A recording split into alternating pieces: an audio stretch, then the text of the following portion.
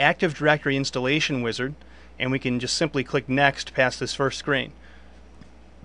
Now, this very first opening screen here, it's pretty important that you understand what each one of the different screens within this wizard means and represents. So we're going to spend a little bit of time on each one of these. Domain controller type. This screen here, you're specifying whether or not this is a brand new domain controller or it's an additional domain controller for an already existing domain.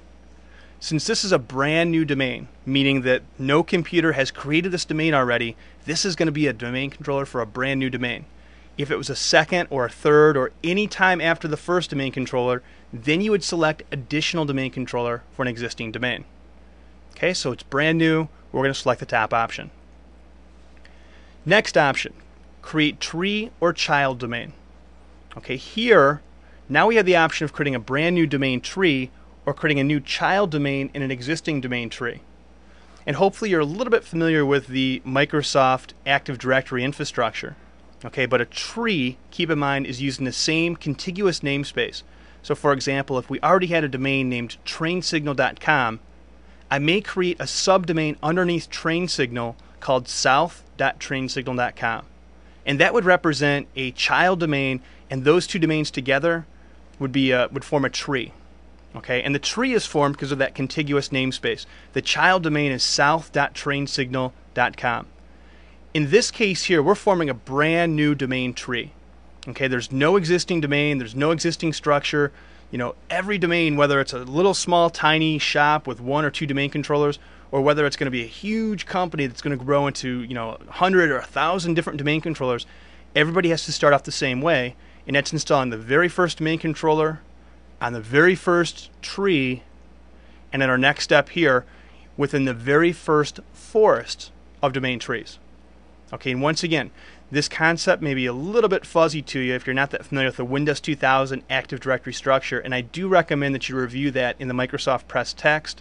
The theory portion, they do a pretty good job of covering. But just to refresh your memory a little bit, a forest differs from a tree in that it's a non-contiguous namespace. So for example, if I had another company and I wanted these two domains to be related in some capacity, so I might have two different trees. One might be Train Signal, and let's say my consulting company, SAS Technology Advisors, I may want to have these domains or trees joined together so they can share information, yet I still want them to maintain their own domain name and maintain their own identity. Real good example I use for this is Toyota and Lexus. Now these two companies are owned by the same people, okay, same shareholders. But Toyota and Lexus split up their identities, they split up their domains, their systems are maintained separately. If these two companies wanted to join forces in a sense that you can access information, back and forth between Toyota and Lexus, and they very well might, I'm not familiar with their actual organization, they could have one forest with two separate trees. Okay, so once again, one forest with two separate trees. One tree would be Lexus.com, the second tree would be Toyota.com. And underneath those trees, that's where the subdomains would form out of each of the different trees. So Lexus could have south.lexus.com and north.lexus.com. And Toyota could have south.toyota.com or north.toyota.com, either way. Okay, so that's a non-contiguous namespace, meaning that it's not continuous. You've got names that are not interrelated. Toyota and Lexus, they're not forming part of the same name. Okay, so they're part of a different namespace. Okay, and that's considered a new forest. Okay, one forest or two trees within one forest. Okay, and that's what we're going to do here. Create a new forest of domain trees. This second option here, place this domain tree in an existing forest.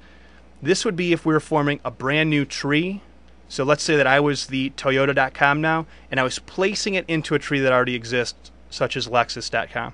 That's not the case here. Once again, this is the very first domain controller in the very first domain of our first tree of our first forest. So it's a pretty simple decision for us. Okay, next we have our DNS domain name. And don't know how familiar you're going to be with DNS, but it's important. DNS is one of the mainstays in Windows 2000 now. And behind Active Directory, DNS is probably the second most important concept.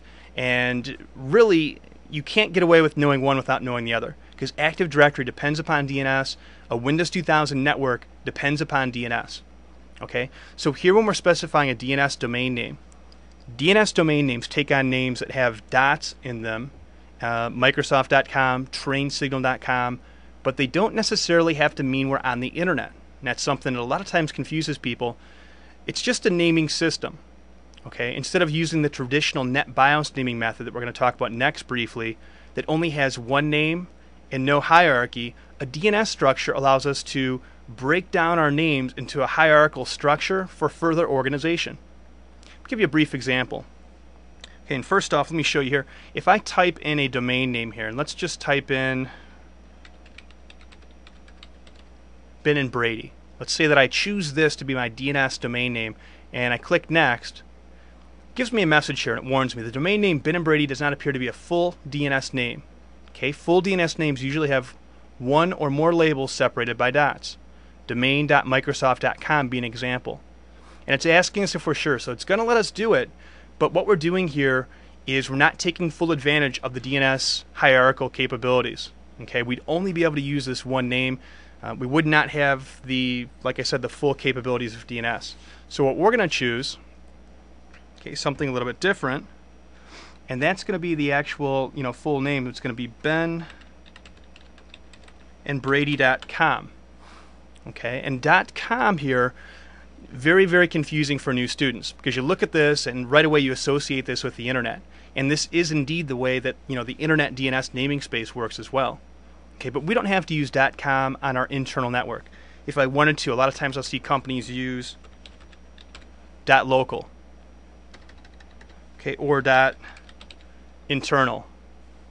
The point here is it doesn't really matter too much. What you're doing here is you're just going to set up a naming